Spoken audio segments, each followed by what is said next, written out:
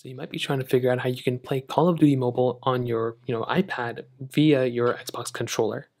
Now, it's actually a very, very basic process and it really doesn't take too much time. So the very first thing you're going to want to do is you want to go ahead and open up your iPad just like this, and you want to go and make your way over to your iPad settings. So go and hop out of this specific panel.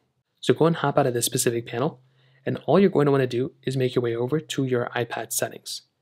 Now, when you're here, all you're going to want to do is click on Bluetooth, and then you will come into this panel. Now, in this case, I'm just going to forget this device.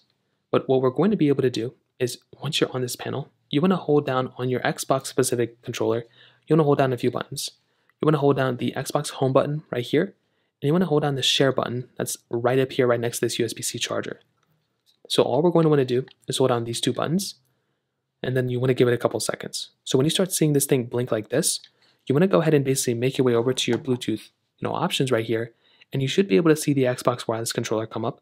Now in this case, I'm just going to hop out of it and go back into it because I think it glitched out a little bit. So all you're going to want to do is try it again. So I'm going to have to just do it again. So hold down both these buttons at the same time, and as you're doing it, you should be able to see under that specific button, you should be able to see under other devices, this specific controller should be popping up. Again, it could be a little weird, it's a little finicky sometimes. And then you can see it'll eventually come up. All you have to do is go and tap on it, and you should be able to see this pop up. You want to go and click pair, and then that is it. Now, what you can do here is you can make your way back into Call of Duty Mobile, and you should automatically see it discover this specific controller. Now, that's pretty much all you're going to have to do. This controller should now be synced with your iPad, and then you can just play the game as you normally would.